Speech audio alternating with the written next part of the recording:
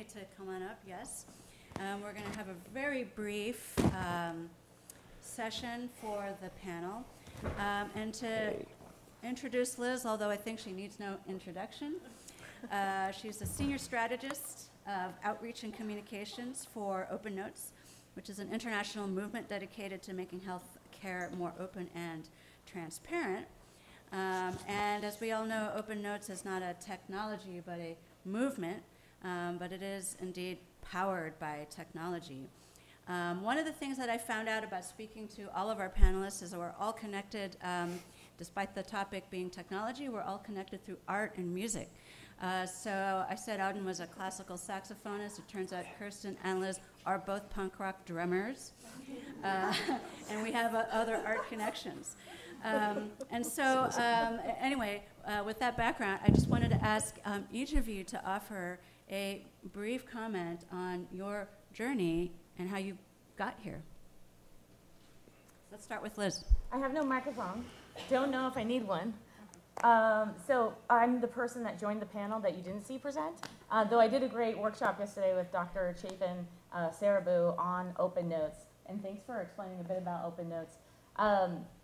You know, I did want to actually ask, I know our panel is going to be a little bit long, but I did want to ask Auden a question or comment on what Simpler is all about, and it's really interesting. So I happen to be funded with a few other patients who are here in this room on a project by Macquarie. And we are actually using the free version of the Simpler tool to conduct some research for our project to get feedback from the patient and clinical community on a research project around palliative care and glioblastoma. And it's such a great and amazing tool that you have a free version where projects like ours that don't have too much money can use. I'm also a person living with an astrocytoma, which is a malignant brain tumor, and I, along with the two others of my patient colleagues in the room, have formed a patient community that we're able to use a hashtag BTSM, Brain Tumor Social Media, to engage with each other and develop community, and also download transcripts of our conversations and learn from each other about what is most important to other people in our patients' communities. It's really cool. But after listening to Kristen's presentation about what is happening with health data and all of the interesting things going on around Facebook, I'm just curious about, how, you got to pay the bills too with what you guys are doing. How are you able to fund the work that you're doing with Simpler? I know there's a paid version, and what should we be aware of around what people are getting from reading our conversations that we've made open to the world? Right. Thank you for that question. So, which is very timely, because we're a company. We build a tool that sits up on top of the tool. So on top of the platform, we analyze public conversations that has to do with health. So right now, that's a little bit uncomfortable, right? I'm a little bit uncomfortable. Got to admit it. At the same time, though.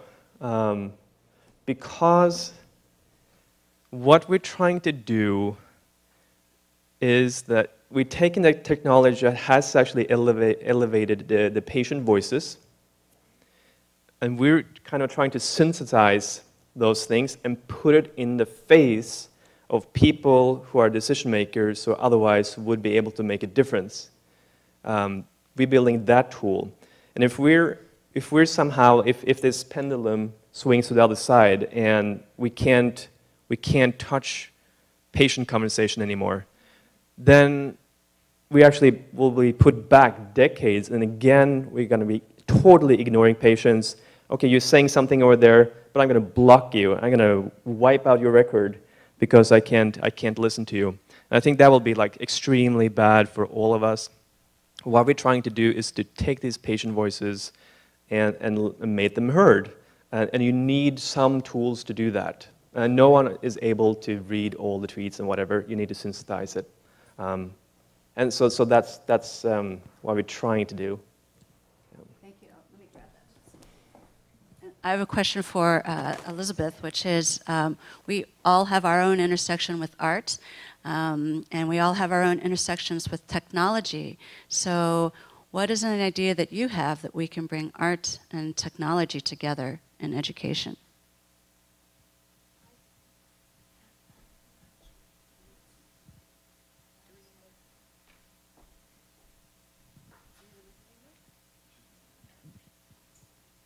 I first want to say, could you please fill out the conversation cards?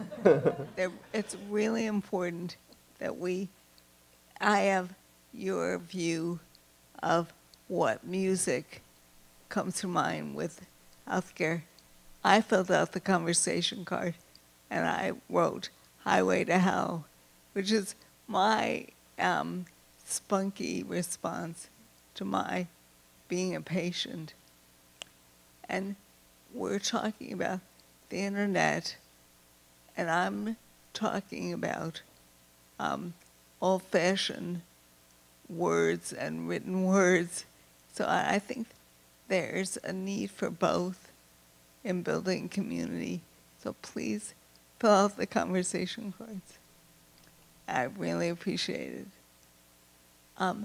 I think there's a role for art in communicating a deep message that technology is presenting us. I'm working with a physician at Harvard now involving poor children in Bangladesh, and where he's tracking the neuroconnectivity of infants and the stunted growth of infants who are poor and not nourished. And he and I are trying to come up with an art piece that hopefully can go to the World Bank. So it's very creative. Art can be a very creative and attractive way to publicize important work that is done in laboratories and neurotechnology centers. And also, art can humanize what patients are going through, what physicians are going through. So I think that there's so much could be done with art and education.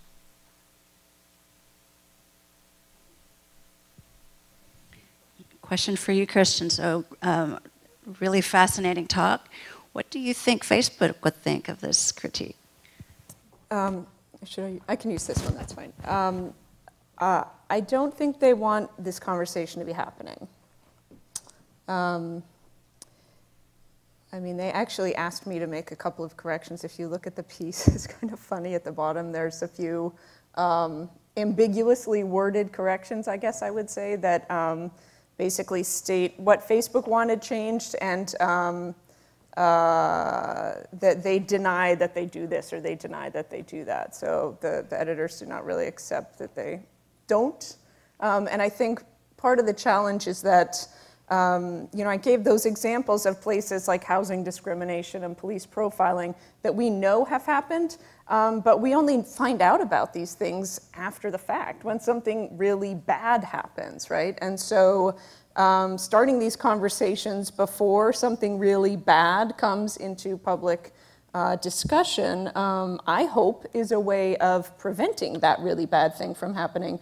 But that also collides with their business model. So that's kind of the crux of the issue right there. And so I think that a lot of technology companies are uncomfortable right now, right, and are scrambling and may well want to do the right thing, but may also be faced with a situation where there is this kind of tidal wave that they are now trying to swim against and trying to figure out how to do that really fast. So, one thing that I would really advocate for is if anyone is in a position to advise companies, and to bring the patient voice to them, the voice for openness, but also protection, ability to opt in, right, and transparency, please do.